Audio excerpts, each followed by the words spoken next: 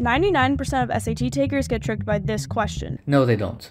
So this question is asking us if the arcs have a radius of 3, these ones, by the way, what is the area of the shaded region?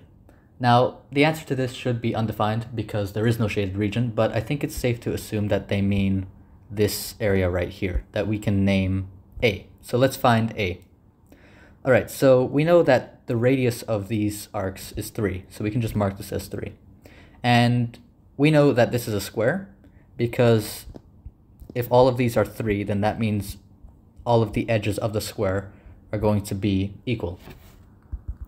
Now, one edge of the square consists of 2 of the radiuses. So if they're both going to be 3, then that means the full length of the square is going to be 6. Now, we can find A by subtracting the area of these quarter circles from the total area of the whole square. So let's get the area of the square first. We can do that pretty easily just by squaring the side length, which is 6. So 6 squared is equal to 36. Let's circle that. That is the area of our square. Now we need to find the areas of these little quarter circles. Now, not only are these perfect quarter circles, but there are 4 of them.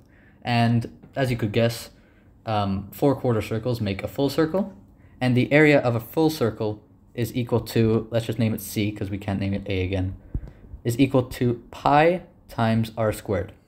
And we know from the question that the radius is 3. So we can just put that into the equation and say that the area of the full circle that these quarter circles make up is equal to pi times 3 squared.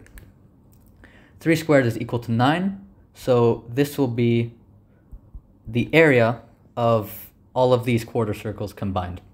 And before I said that you can subtract the area of these quarter circles from the area of the square to get your A, or the area in the middle. And we said that this is the area of our square. So to get the area of the middle, we'll do 36 minus 9 pi. And so the answer to this will be C.